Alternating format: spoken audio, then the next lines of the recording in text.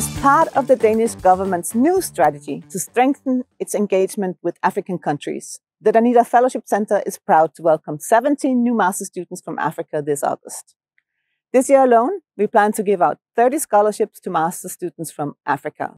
These students will pursue their master studies in subjects like sustainable and renewable energy, urban energy planning, climate change, and environmental engineering at different Danish universities.